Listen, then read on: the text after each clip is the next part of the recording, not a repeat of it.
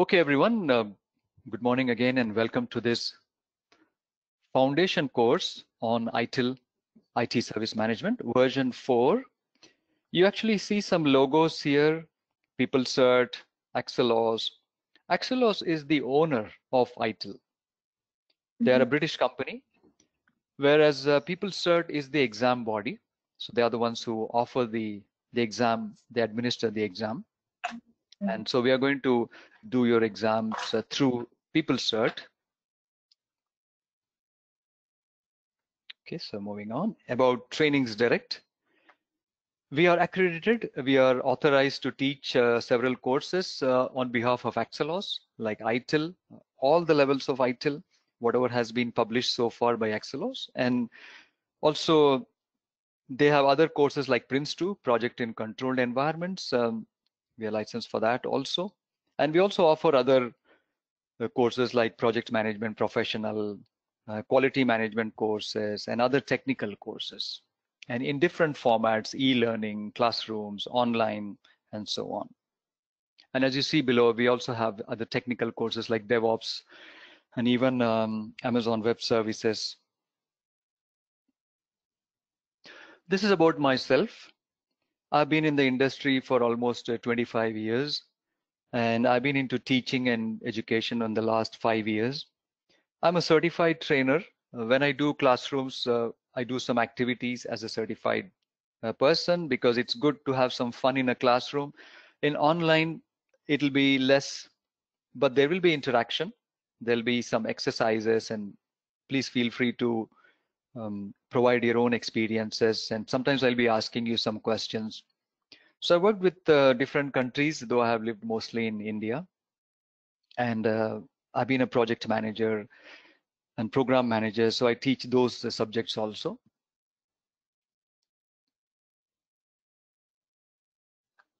So at any point in time, please feel free for asking any questions. You can also chat me if you think you're more comfortable chatting. I will watch the chats also. So the program goes through introductory stuff first of all. So you've got introduction to what the whole thing is, the ITIL, and the key concepts of service management. Then the 4 dimensions. 4 dimensions is one of the core areas of ITIL 4. And then guiding principles, there are 7 of them. And then there's a service value system. So number 3 and number 5 are the 2 core things within ITIL. Everything in ITIL 4 is based on the item number 3 and 5, the 4 dimensions and service value system. Therefore, ITIL guiding principles is one of the components of the service value system. Similarly, there are many other components within the service value system. For example, number 6 also, continual improvement is also part of the service value system. So today we're going to learn, today and tomorrow, we're going to cover completely about the service value system and the 4 dimensions. Then we've got number 7, practices. These are previously, these were known as processes in version 3, but they have been reworded to practices, and we will see also what they mean really. Therefore, practices is also one element of the service value system. So you've got principles, practices, improvement. These are the 3 components of the SVS. There are 2 more components there which we will touch upon afterwards. There are 3 types of practices: general management practices, service management practices. There are many of them, so we have split them here. And we have got technical management practices. So these are the 3 types of practices. But we have got several practices to cover today and tomorrow. We have got, so most of the exam is around these practices. There are 15 practices to be covered, and more than 50% of the marks are assigned to the practices. And the remaining 50% or so are assigned to the remaining topics here. So therefore, most of tomorrow will be 7, 8, 9, and 10. So technical management is the last category of practices.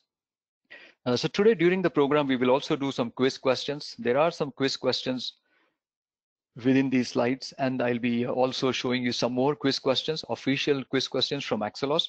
And tomorrow at the end, this is an additional bonus for you. We will be sending this to you, and then you can practice it on your own. We'll be sending you 2 question sets, and we can practice them both, but today we'll be practicing at least one question set today and tomorrow in bits and pieces. Okay,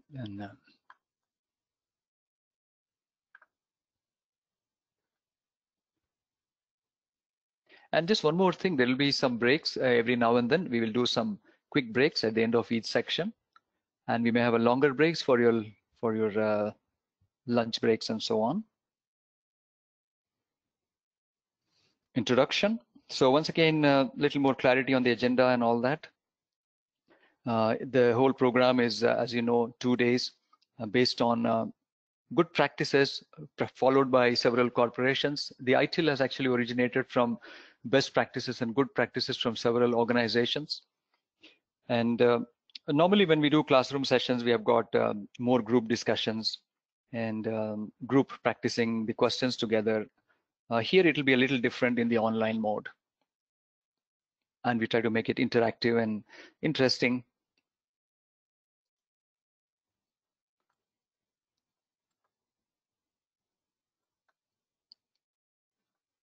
About the exam, it's a 1-hour exam, the foundation level, 40 questions. So you've got more than 1 minute per question approximately, and 26 to pass. It's a medium challenge. You have to recall the terms. You have to understand the terms. These are the only 2 things for you. There is no application of the concepts, no analysis, because application and analysis happens at the higher levels. In fact, at the higher levels, there is only application. There is no detailed analysis also required. And of course, there is an invigilator, sorry.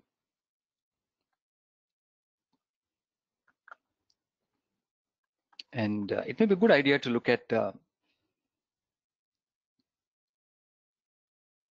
the official paper, how it looks like, just quickly. Just give me a moment.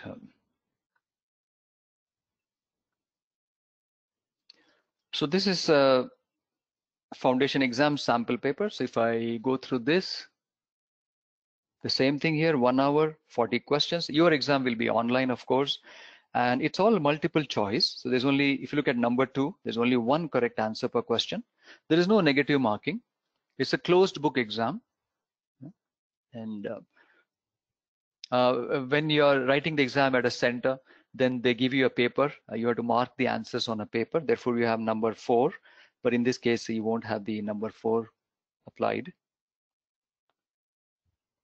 And you see the questions are like this. All multiple choice. Question number 1, 4 options. And one of them will be the correct answer. So this is the most common type of question. Sometimes you have some questions which may have fill in the blanks. So if you look at, for example, I scroll to number 7. Identify the missing words in the following sentence.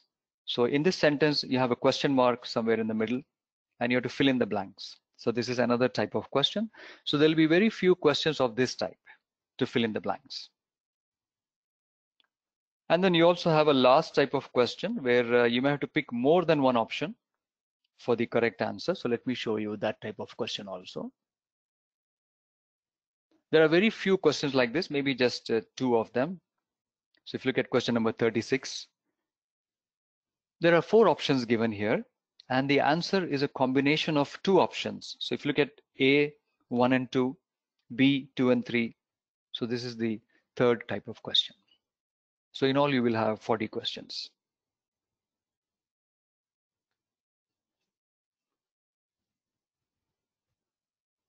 So that's the brief about the foundation exam.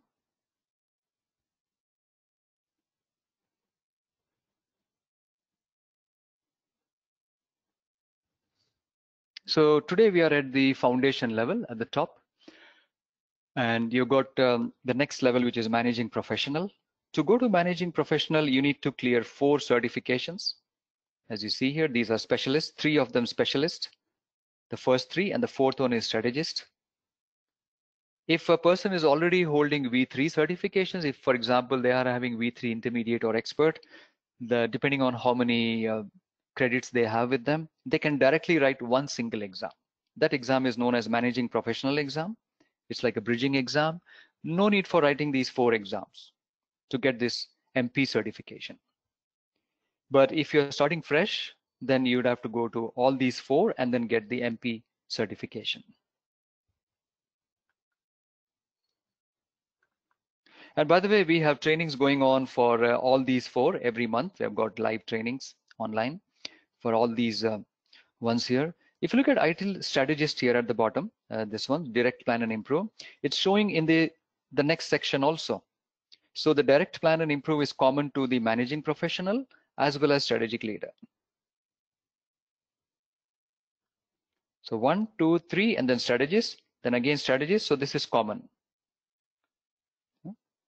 And this is a very recently published one. The exam is not ready yet from AXELOS. It's going to be coming out in August, September this year, 2020. And then this is the latest one which is coming up. So strategic leader could be more for more senior people, like senior management. And these are for professionals from different areas of work. So that's how it is structured. I'm actually certified in this also, create, deliver, and support. And high velocity IT and direct, plan, and improve. I'm certified in all the 3. And I plan to do the remaining also.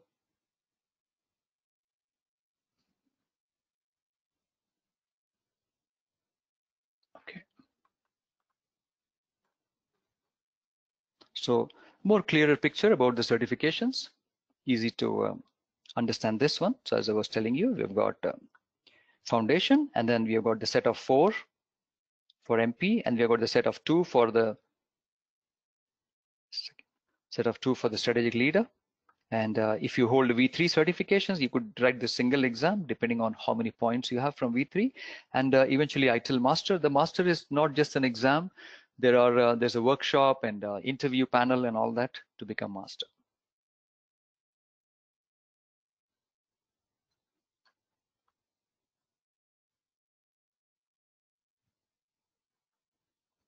This is a method of education and testing. So all you have to know, if you look at this Bloom's taxonomy, if you look at the bottom 2 in the pyramid, remember and understand. The foundation exam is based fully on the remembering and the understanding of concepts. The foundation exam doesn't go into application, analysis, evaluation, and creation, into those areas. If you were to write the advanced level exam, there'll be application of the concepts. And at the master level, there are the analyze, evaluate, and create things.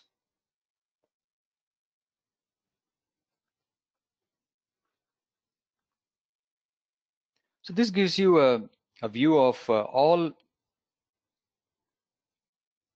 what we're going to learn. So you've got the concepts, service management concepts, and 4 dimensions. If you see towards the right bottom, 4 dimensions is another core area. Then the service value system. So these are the 2 core areas of ITIL 4. And within the service value system, we have got the guiding principles. We have got the practices. We have got continual improvement, and we have got 2 more things. These are known as governance and service value system.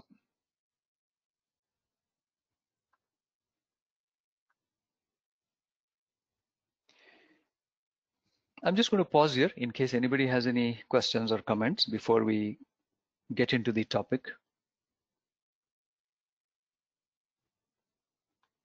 All clear. Okay, thank you. Here we begin with the IT service management in the modern world. The word service may bring a lot of thoughts into your mind. We all experience services in our life, in our office, in our personal lives. It's changed a lot, significantly from the traditional days. I come from the old world, maybe, and I've seen a lot of changes come in at least faster in the last 4 to 5 years. For example, you see here cloud computing, IaaS, machine learning, blockchain, Internet of Things, artificial intelligence, and so on. So how do we really handle all this in service management? How do we take benefit of those technologies? So service management is not about technology, but as you know, everything is based on technology nowadays. And IT is a core is the foundation. No companies are able to live without having some kind of IT in their environment. Those who do not have IT are lagging behind. Even the small vendors, street vendors also rely on mobile apps and some kind of connectivity. Yeah, so IT has become important or mandatory. So this is an evolving subject. And I would like to ask you actually, in terms of services, what kind of things come to your mind when I say services? Any examples of services? And either of you can speak. It could be IT services, it could be non-IT services. For example, going to a restaurant is a service. Replacing a router or Yes, correct. Placing a router. Yeah, because somebody has asked for it, or maybe there's a problem and we want to replace it. That's a good example. Thank you.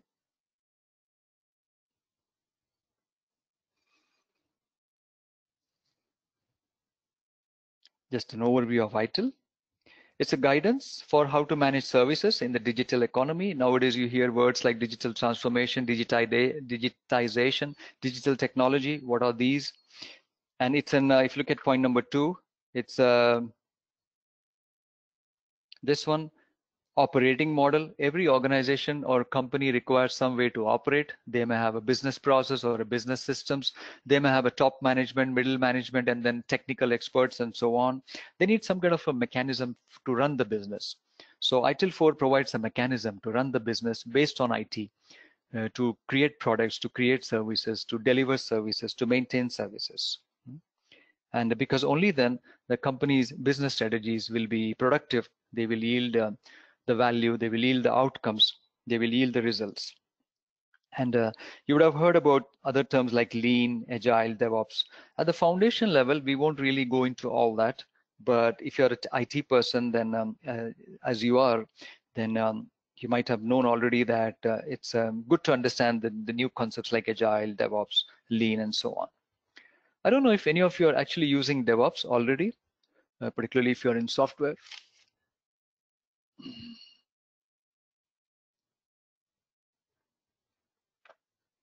Okay.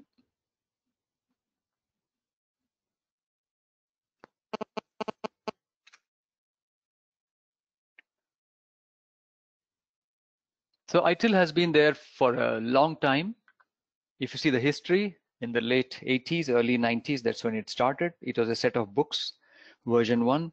Eventually, the number of books was reduced. So these were based on from various companies who got together as a community and published those books, large, IT companies and service companies. Then eventually, number of books were more structured and reduced, and the more focus on strategy and design of the service. And 2007, there was a major change in terms of having a life cycle approach, how to start a service, how to continue with it, how to strategize, design, transition it, operate it, and improve it. So there were the 5 life cycle phases of service management. And 2011, there were some minor improvements and corrections, some clarity given here. So there was not much difference between this 2007 and 11. This was known as V3. This was known as 2011 version rather than V3. And now we have got in practitioner in 2016. This was a set of principles which were introduced for people who are really working hands-on in IT. And then 2019, February onwards, ITIL 4 was published, and around end of last year, they have published the higher level modules, and now they have one more module left, which is also coming up. The digital strategy related module. So Industrial Revolution 4.0, you can call it.